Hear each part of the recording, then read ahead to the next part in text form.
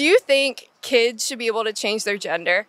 Yeah, I mean, gender is a social construct, man. Wear whatever, dress however, cut your hair however, it doesn't really matter. If you want to bind or whatever, do it, man. Whatever makes you feel like you. Gender dysphoria it's dangerous and it's difficult. I'd rather these kids stay alive and they express themselves. Rather than getting a surgery to fix gender dysphoria, which can't go back, why not just get like mental health assistance for your gender dysphoria?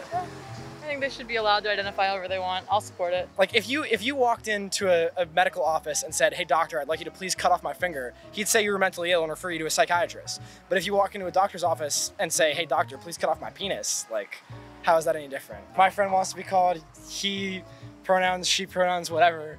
Like the thing that I don't really think is good is I think that getting the surgery should be until after you're 25 because that's when your brain finishes developing, because there's a ridiculously high percentage of trans youth who later regret their surgery and want to go back and then can't because they were on hormones since they were like really young. I think so, yes. Like I'm gay and I just feel like everyone should be able to make their own decision. That's up to the parent and the kid.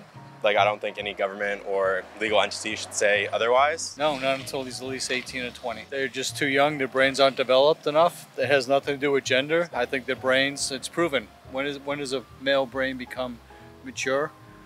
28. 28 for a male. And a woman is 26. For 26. So no, for a child to do it, they don't have a clue. I think, yeah, I mean, it's their body and they're allowed to do whatever they want if they want. Probably like 14, 15, especially because, you know, like procedures are like really dangerous at times. For me, I don't think so. I think they should be at least 18 so they can decide for themselves. I do not. They can't get their ears pierced, so no. Because they're not old enough to make any major choices.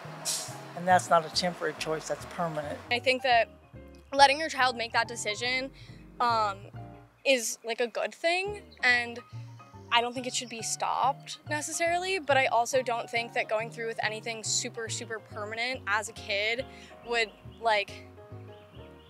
help in any way. Like, I know I've changed so much from when I was a kid. I can't imagine if I did something that I could possibly regret later. I agree. Changing gender identity, I think, should very much be supported among kids, but doing the more permanent things, I think, should be waited until you're 18. Yeah, I know the butterfly tattoo on my ass probably wouldn't have gone over too well if I got it when I wanted it.